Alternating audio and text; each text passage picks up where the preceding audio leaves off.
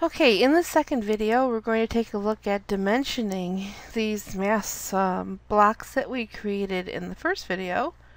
And so make sure that you save your file and call it whatever the assignment is for your class, online or on campus. Okay, so in order to see our dimensions a little bit clearer, I'm going to go ahead and change from conceptual to hidden. Now, you have a choice of using hidden or sketchy. This worksheet has actually 2 pages, and this is posted online and given to you on the online class. We changed our units to architectural. We have a scale factor of 48, which is 1/4 of an inch equals a foot. We did already update our dimensions with the overall scale of 48 and a few other settings that we changed. We're going to create a viewport and print in either hidden or sketchy so that you can actually see your dimensions. Okay, so in this class we learned first that at the bottom there's a tool in the status bar that looks like an L shape. The icon looks like an L shape with the lightning bolt. It's called allow and disallow dynamic UCS. That icon allowed us to temporarily rotate this UCS icon so that the XY working plane was on a face. And then we took a look at going to the View tab and using some of these coordinates. If you wanted to put the UCS icon on the face so that it stayed there, you could use here this option, face. And what that does is when you click on it, you go to a face and click on it and then press enter and it stays on that face.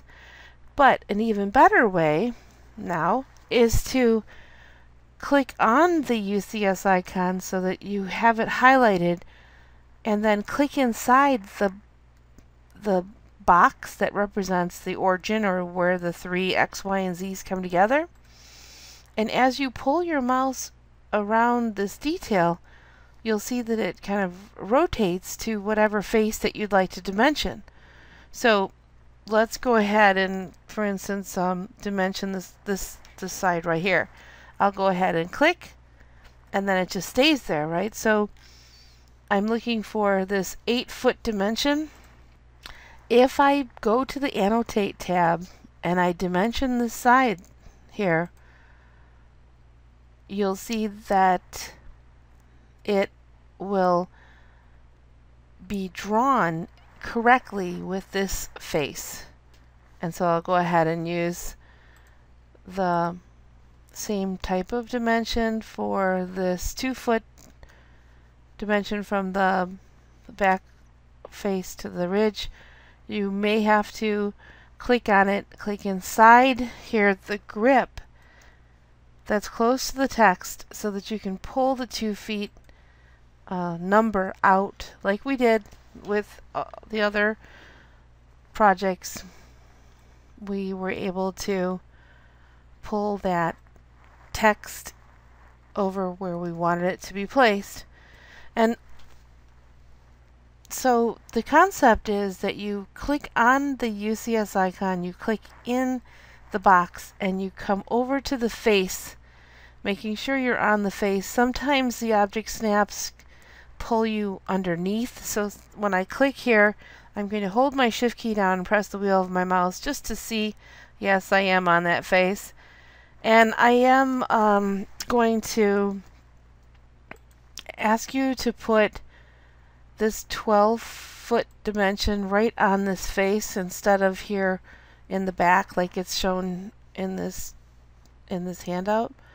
And also the same thing here with this 20-foot dimension.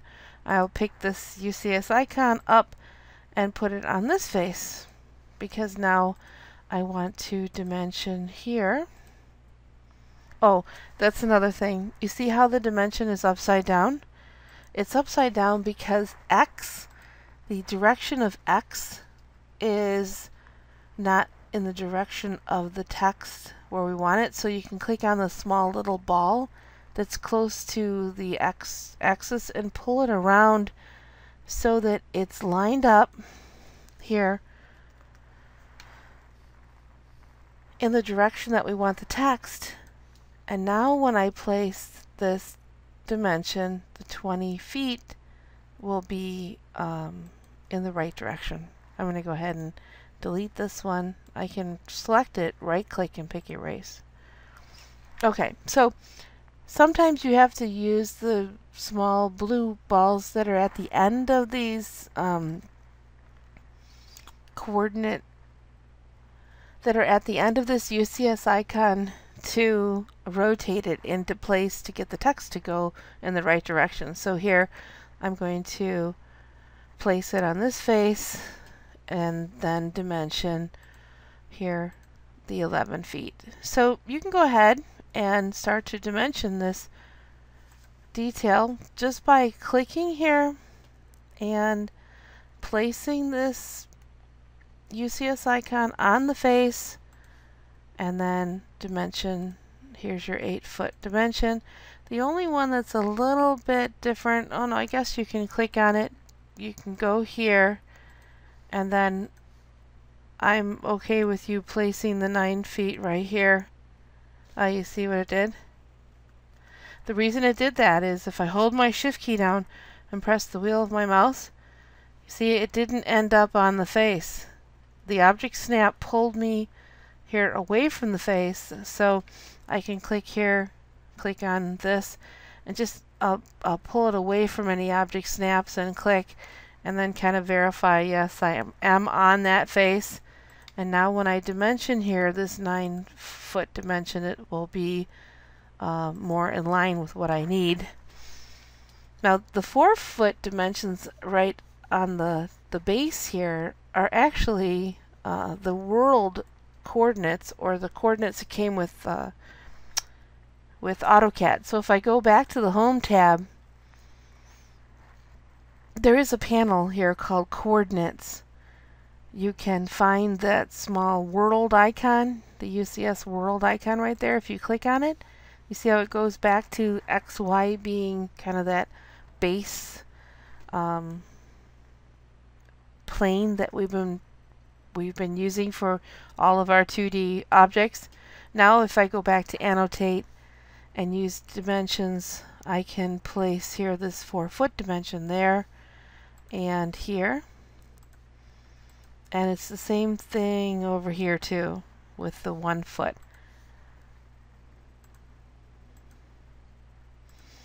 Here I have to use grips to pull the 1 foot over on the other side. And then I have 6 feet here. Okay, so this is a quick way of placing dimensions on your 3D model.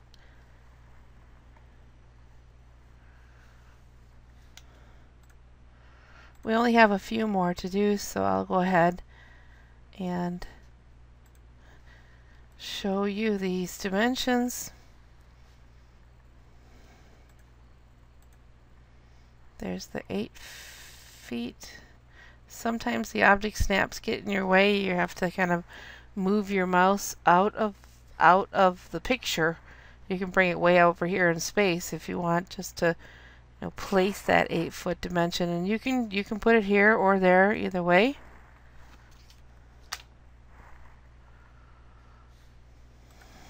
There is one more here. I can place this one 6 foot right here.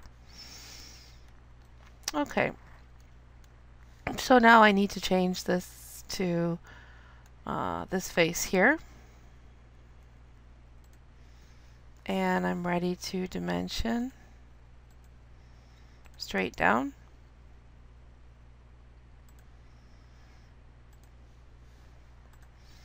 I have a 4-foot dimension here and another 4-foot dimension here. I'll pick up this UCS icon and put it here on this face because I have a dimension here of 8 feet. Okay, so I have a few more to do, but I think you get the idea.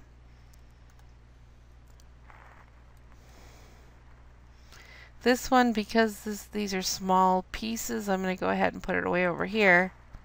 Let me just hold my shift key down and make sure I'm on that edge. Right. Now I can dimension this 2 feet.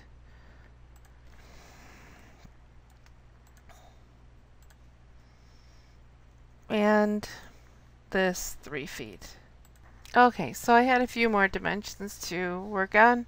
You can save your file, and I think it's a good idea to go back to the Home tab and pick up in the Coordinates panel the World here coordinates, so that you're back here at the XY working plane at being on the base, and then go to the View cube and go to here the Southeast isometric view.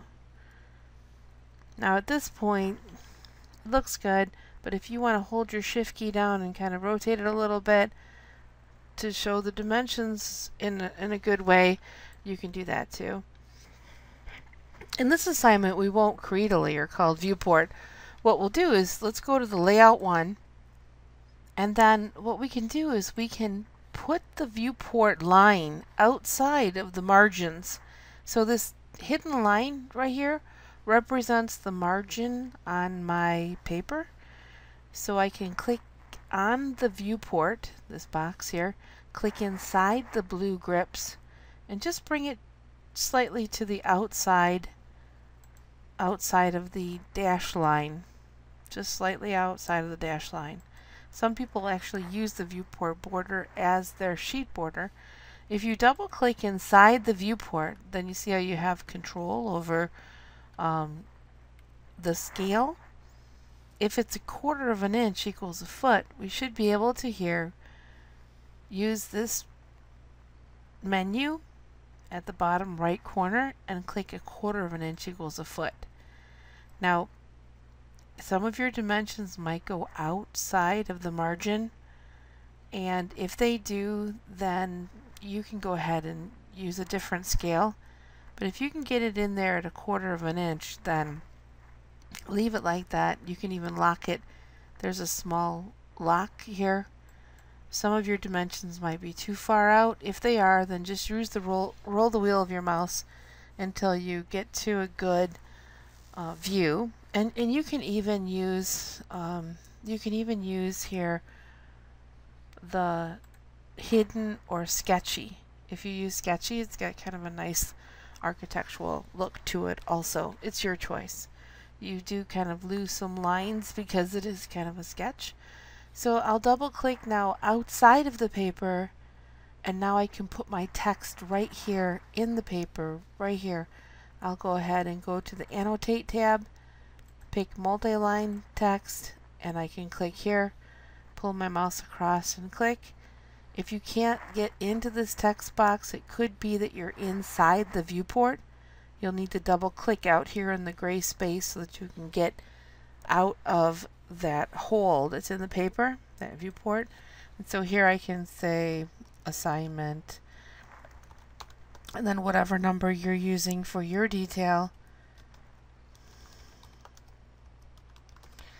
If you did here fit it within the 1/4 inch scale, then go ahead and put 1/4 of an inch equals a foot. 1 foot 0 inches for your scale. If you decided that your dimensions were too far out and you just use the wheel of your mouse to kind of adjust the scale, then don't put the scale equals to 1/4 of an inch equals a foot. Let's go ahead and highlight the assignment title and underline it, and then click out in the AutoCAD screen. I'm going to highlight this and just hold my left mouse button down and drag and drop it a little bit further over to kind of center it. Okay, there is your final assignment, and please don't hesitate to keep in touch with me. Several students did very well in this class. We still have another week until the end of the semester to work with this assignment. So please don't hesitate to contact me if you need any help or if you have any questions.